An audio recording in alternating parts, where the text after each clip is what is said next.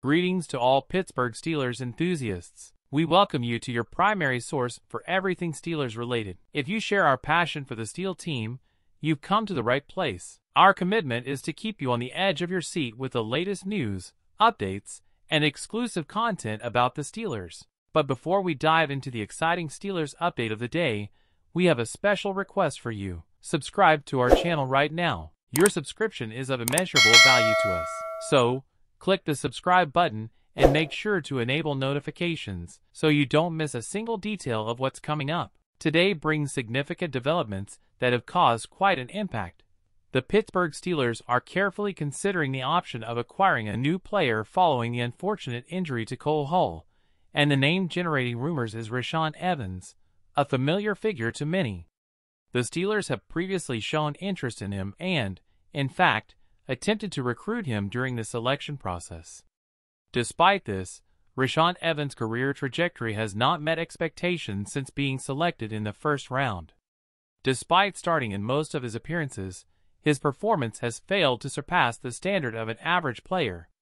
After a standout season in Atlanta, where he recorded a notable 159 tackles, he has had difficulties finding a team this season and ended up being part of the Cowboys' practice squad. If you support the Steelers, feel free to express it with a like to show your backing. Thank you. The primary issue contributing to his struggles lies in his limitation to cover passes, especially when it comes to marking runners and tight ends.